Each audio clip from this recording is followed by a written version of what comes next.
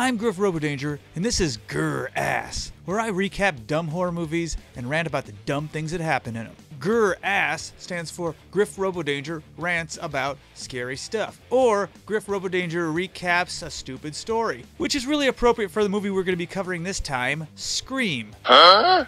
No, not that one.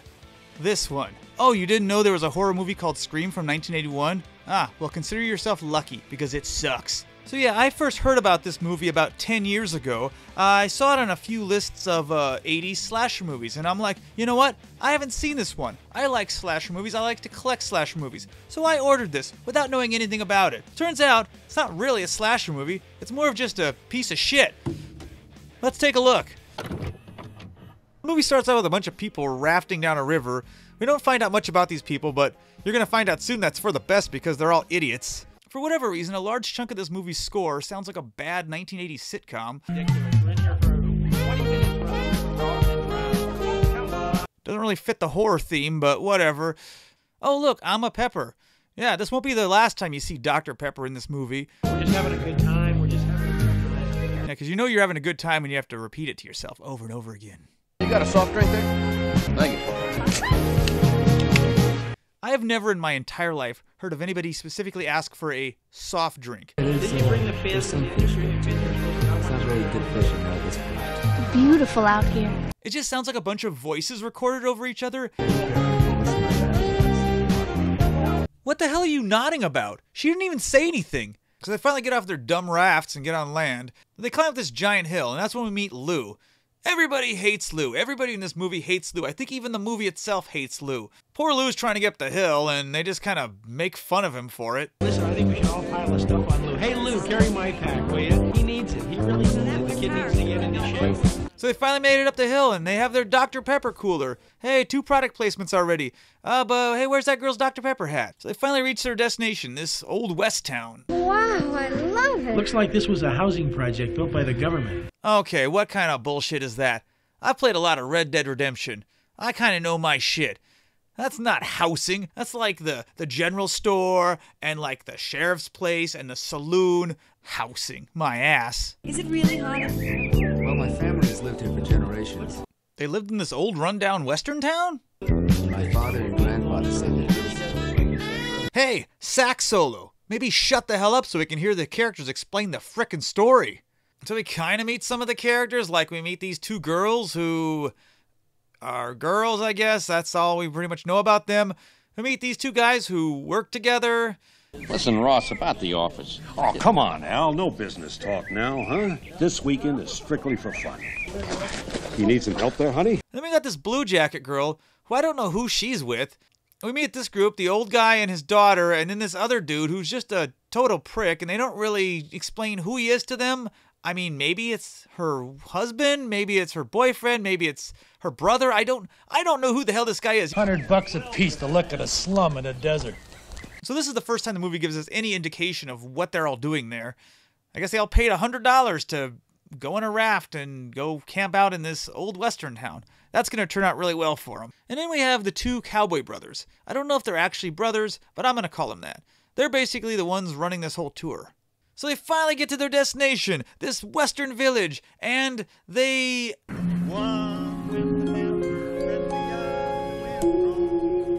sing some songs and then go to bed. Oh, that was totally worth the $100 to raft out to this old western town to just go to bed on the dirty western town floor. That's super fun, yeah. You gonna sleep with that on? You're worse than a kid. That's Lou's best friend, I guess? I mean, it's the guy he came on the trip with. I don't really know why this guy brought Lou if he hates him so much, and I don't know why Lou went on the trip if his friend's that much of an asshole to him all the time. You sleep your way and I'll sleep mine. Besides, I'm not taking any chances. Now don't tell me you really believe in ghosts. Next thing you know, you'll tell me you believe in the Easter Bunny.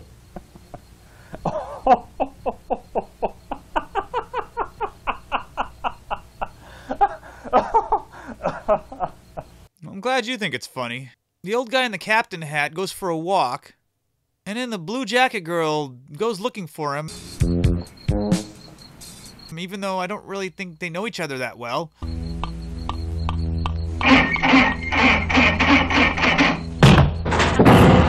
and she finds his dead body. It drops from this noose. So they all get together to discuss the dead guy, and the cabin is really well lit considering there doesn't seem to be electricity. And that must be one hell of a lantern the way it lights that entire room.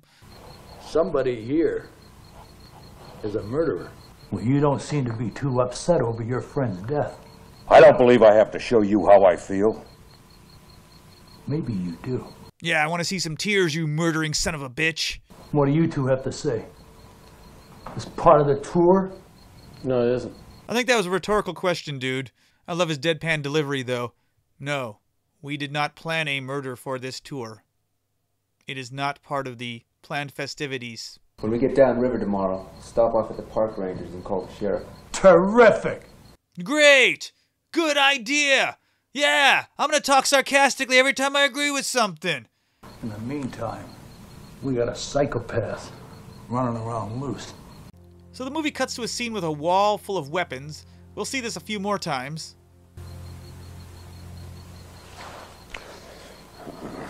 I need a drink.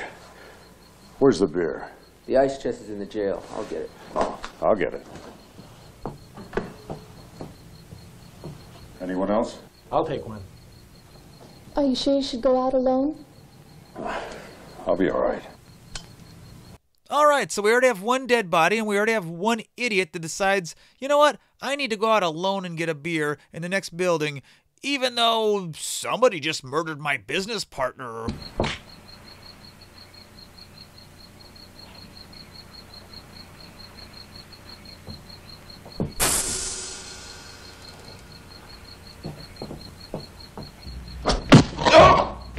I should point out, he only grabbed the one beer, even though he told that other dude he was going to get him a beer. So, I mean, I guess he kind of had it coming, right? So they finally realize that guy's gone and go to look for him and find his body. There must be something in here to help us find out who did it. You know what I mean?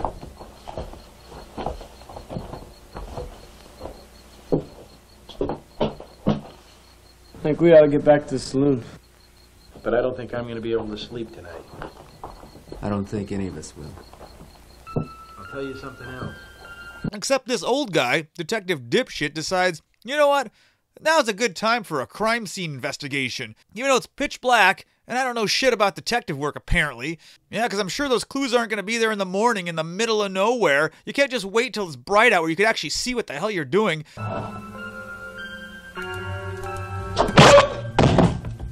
So if you're keeping track, that's two characters that, since finding a dead body, have decided, I'm going to go out and explore on my own. And that's two characters that are now dead. Just going to let you know, this is going to be a recurring theme throughout this movie. So it's finally morning. They go back to the river to find their rafts, but the rafts aren't there anymore. Is there any other way out? No. What are you talking about? There's a road that leads out of town. We can walk out of here. That's not very practical. It's 30 miles across those mountains to the nearest ranch. Then we're stuck here. Until they come for us from the ranch. How long's that gonna be? Maybe tonight. Oh, you'll be hearing about this in my Yelp review. So they all go back to Creepy Murder Town. Lou wanders off by himself because I guess he doesn't think he can get killed in the daytime. And he wanders into this building where the dead bodies are, I guess?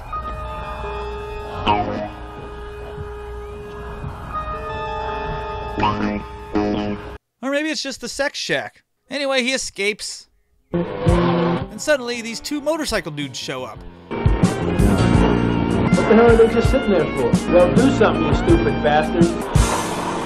We're lost. We've been flying all over these mountains all day long. This is Jerry, I'm Rod. How you doing? Nice to meet you. Quick question, though. Are you murderers? Well, we'll become fast friends, I'm sure. Ah, well, since we're friends now, you want to help us move a couple of dead bodies? We stored them a couple doors down from our drinking shack, and the stink is starting to drift. So Red Shirt Dude gives his motorcycle to one of the Cowboy Brothers so he can go get help with the other motorcycle guy. Okay, now, Jerry, will you take care of him? You bet. Okay, and would you drive carefully? Take care of my bike. It's only got a few miles on it. They all sit down to eat, but they're mostly just playing with their food. This lady is literally just stabbing her plate.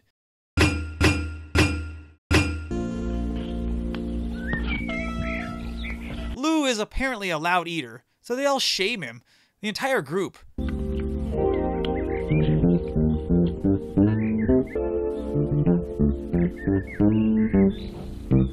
mean, come on, we're eating slop off paper plates in an old western town with 3 dead bodies across the street.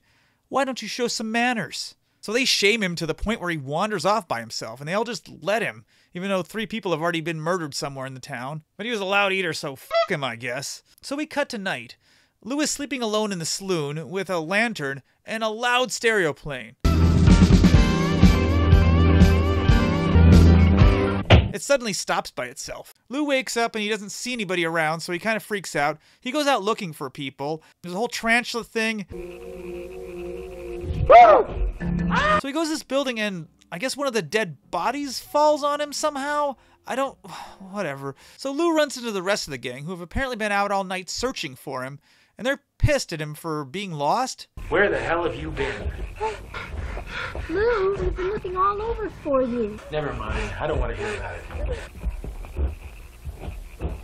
That's what happens when you're dealing with an idiot. He wouldn't have enough sense to shit if his mother didn't call him every day and remind him. Okay, look, assholes. First of all, you gave him shit until he left, and you let him leave, so it's your fault he left in the first place.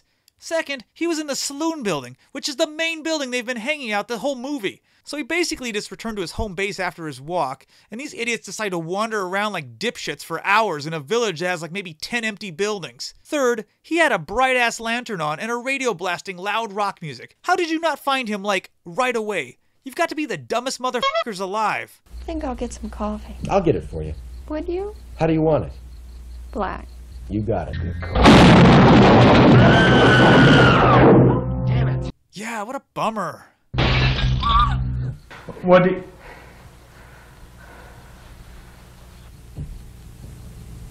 Damn. Son of a bitch is crazy. Yeah, murdering 4 people, that's a little weird. But breaking a mirror, this dude is nuts. How long would it take them to get there? Maybe 2 hours. Something's happened to them. It's not a very positive attitude. Well, you can take your positive attitude and you can stuff it. Listen, mister, you can just kiss off. I don't take that kind of lip from anybody, let alone from any damn female. Yeah, I don't take lip from anyone. I only do Eskimo kisses. In fact, one time my grandma tried to come up and kiss me on the cheek.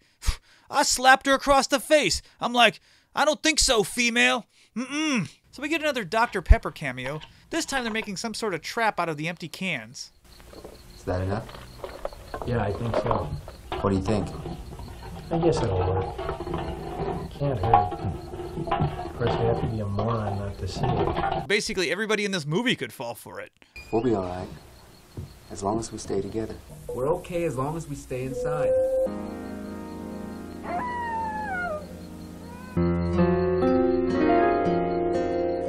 Why is this happening now? Why is this happening? She's leaving. She's just going out, even though everybody gets... whatever.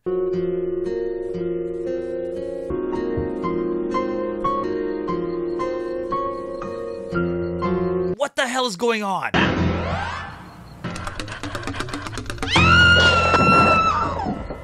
And that wasn't even that good of a trap. I don't really understand the physics with that. What was that? Be careful with her. How is she? I think she's all right. Well, why the hell did she go out by herself in the first place? I don't understand that either. It's kind of strange we should all fall asleep at the same time. Okay, so now the movie seems to be suggesting that there's some otherworldly thing at play here that made everybody fall asleep except for Blue Jacket Girl, which it somehow hypnotically controlled her to wander into another place and fall asleep there instead of, like, why wouldn't it just control her to wander into the axe? What was that? What do you think it is? I don't know. Then a creepy cowboy dude appears riding a horse. He's ringing his bell with another horse by his side. Nobody seems to be terribly alarmed. No screaming, no, who the fuck is this? These assholes showed more emotion when Lou was eating his dinner too loudly. Rudy, there's something under the blanket. It's Jerry. Oh, thanks, weird cowboy man, for bringing us the corpse of the other biker guy, who we met for like 5 minutes. We don't even know his last name. Also, why are you bringing him here and not the police station? What do you expect us to do with him? Do you see a fucking hearse parked outside? We don't even have any means of transportation to get the hell out of here. How are we supposed to get this guy back to civilization? If anything, we should be loading up your horse with the other 4 corpses we got rotting across the street. Ask him about Stan. Why don't you ask him? He's right f***ing there. So I guess they invite him in and gather around like a bunch of kindergartners at story time. There were 2 of them. Did you see the other? Did you see the other?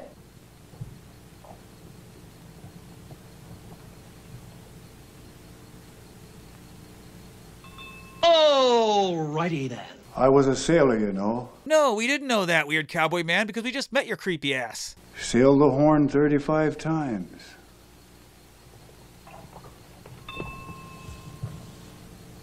Many times. 35 times, or to be more specific, many times. We'd run before the wind. Me behind that big iron wheel. That's great. What about our friend Stan? That old man feared nothing. Oh yeah, cool, great story. Hey, what about Stan? Me and the captain. We came here when they give him nary another ship. You know, I'm not sure if we mentioned this before, but we have this friend named Stan. They were cruel men. Thems that run the ships. Company men. You don't say. As a side note, where the f*** is Stan? The captain gave me this. The first time I sailed the Horn.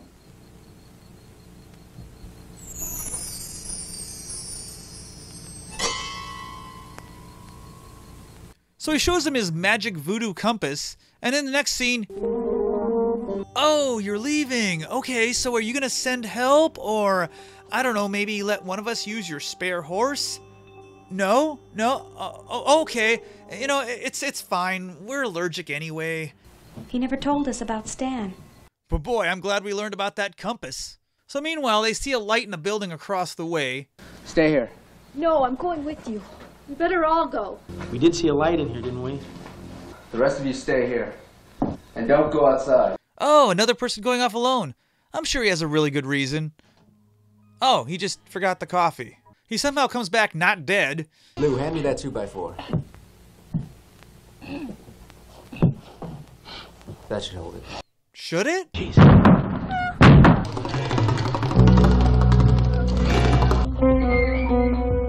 Shit. It turns out it's Stan. He's somehow back and alive. We better get the first aid kit. I'll get it.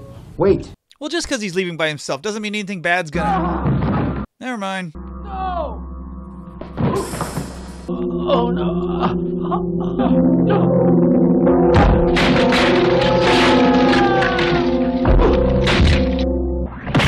I mean, I know he was an asshole, but you didn't have to kill him 5 times. If you hated that other loudmouth jerk, well, guess what? He gets killed too. It's like the movie realized at the very last minute that all the a-hole characters were still alive and that people would get pissed if you didn't kill them off.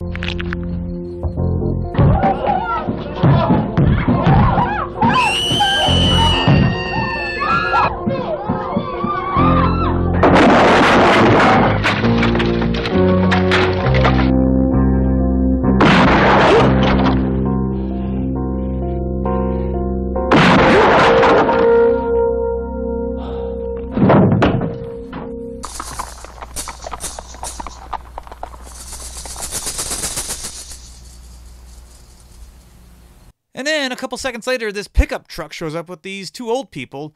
And then for the final scene of the movie, we go back to the weird house with the creepy dolls, and we see a painting of the captain. And, oh look, it's dated 1891. So the killer is the ghost of a sea captain from the 1800s, who's stalking a old western town in the middle of Texas. Why did they pick a sea captain? Why not pick like an old cowboy bandit or something, you know? I mean, they could have easily made the story like an old cowboy bandit that was like hanged for his crimes in the middle of town square, so now he's haunting that whole town to get revenge or something. I mean, it would have made a lot more sense than a sea captain randomly being in this old west town. I have this feeling that the producers got this painting of a sea captain at a yard sale and they really wanted to work it into their movie somehow. So he's a ghost, but he's somehow using this wall of axes and cleavers instead of like just doing ghost shit? I mean, he can throw people through walls. Why is he still bothering with axes? Why doesn't he do just crazy ghost killings? Apparently he can make people fall asleep on command, which, why doesn't he just make them all fall asleep and then just go chop them all up? So if he's just been haunting this old ghost town and killing everybody that comes in the ghost town, how did he manage to kill Jerry the biker guy? And how did he manage to injure Stan? I mean, they took off on motorcycles. I mean, did this guy catch up with him and kill him? And then, if that's the case, why did he do that? If he's killing people at the ghost town, they were out of the ghost town at that point. I mean, is he just going to chase anybody that's ever visited the ghost town to wherever they are? I mean, what if they went to like Korea or something? Is he going to follow them there and somehow kill them? So then you have the weird old cowboy guy who was apparently on the ship with the captain who was from the 1800s. So that would either make the cowboy like 120 years old, or he's also a ghost. I don't understand why he even left. Like, if he's a ghost and he knows there's another ghost there to kill, why doesn't he just hang out and wait and kill him when he shows up? I mean, 2 more people died because he left. I mean, did he have to go back to his ghost cabin and go into his ghost inventory box and get his ghost blaster? So these characters have to be the dumbest sons of bitches I've ever seen in my entire life. They kept getting killed because they were basically going out alone when the whole point of the movie was, hey, let's all get together and stick together and it will be safe. And then one by one, people had the dumbest reasons for saying, okay, but I'm going to do this dumb thing that's going to get me killed. How about that? So one guy went to get a beer. One guy decided to play detective. One guy went to get coffee. And then after that, another guy went to get coffee and somehow didn't get killed. I don't know how the hell that happened. This guy went to get a first aid kit. And this guy just went outside, I guess. And Blue Jacket Girl just left for no frickin' reason. And it almost got killed by the Dr. Pepper cans.